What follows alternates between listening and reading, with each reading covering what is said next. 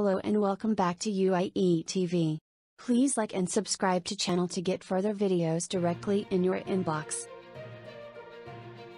PM Imran says Karachi would have progressed if not for ethnic politics of 80s. Islamabad, Prime Minister Imran Khan said Tuesday Karachi would have progressed if not for the ethnic politics of the 1980s. Prime Minister Imran's comments came during a wide-ranging interview with Kamran Khan on Dunya News. Earlier today, Khawaja Izharul Hassan, a leader of the ruling PTI's coalition partner, the MQM-P, had said a committee to resolve Karachi's problems was not a solution.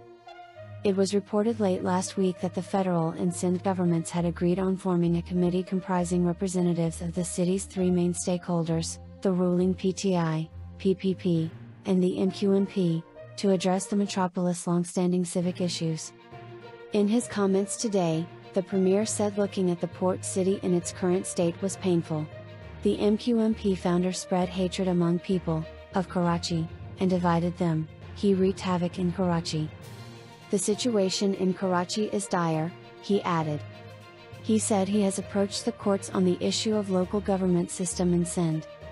I intervene in Punjab and Khyber Pakhtunkhwa because we have the PTI's government there, the Premier explained, adding that if the Sindh intervened in Sindh, the provincial leadership will make a fuss.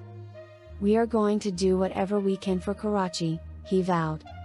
Speaking about his political career, Prime Minister Imran said his whole life had been spent in struggle. I was 9 years old when I started the struggle, he added. Those who do not know how to struggle falter, the PM underlined. Referring to the time he was voted into office, he said Pakistan was close to defaulting, the public institutions were destroyed and the rupee weakened. Depreciation of the rupee leads to inflation, he said, adding that the government was paying installments for the loans the rulers of the past had obtained. He said that while he was attempting to make the country a welfare state, the elites gathered and are trying to overthrow the government. With regard to power, the Premier said electricity in Pakistan was costlier but sold at a cheaper rate, noting that we are producing the most expensive electricity in the world. If electricity prices had not been revised upwards, the country would have had to take loans, he noted. A comprehensive power policy is set to be introduced in a couple of weeks, he added. Speaking of the ongoing coronavirus pandemic, the Prime Minister said many people talked about how he did not understand the crisis.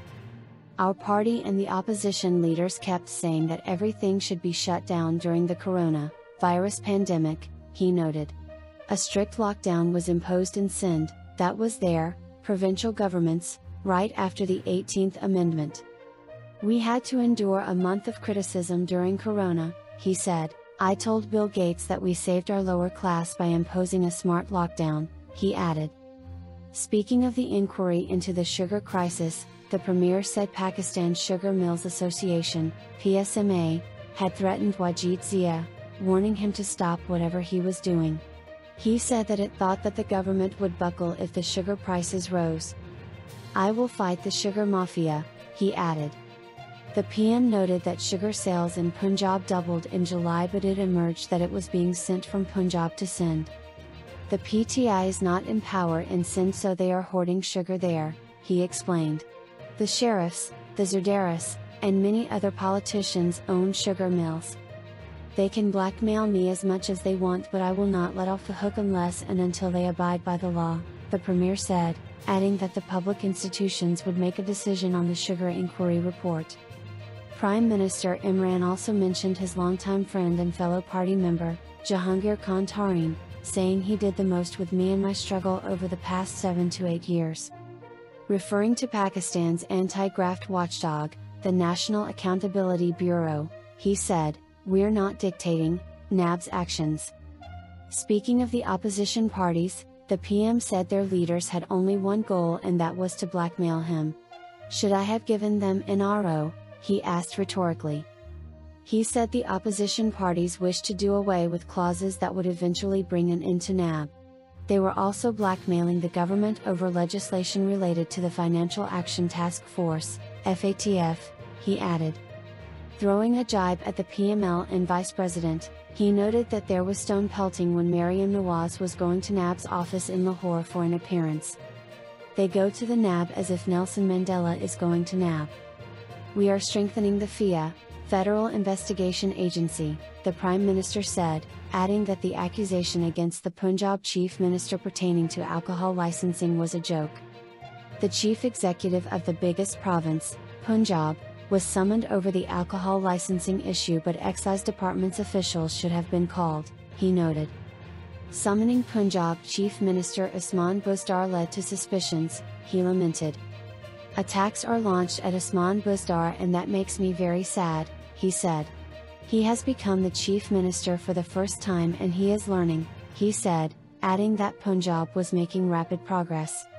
Thanks for watching Universal Information and Entertainment TV. Please like and subscribe our channel for more updated videos, news, information and entertainment. See you in next video. Stay tuned.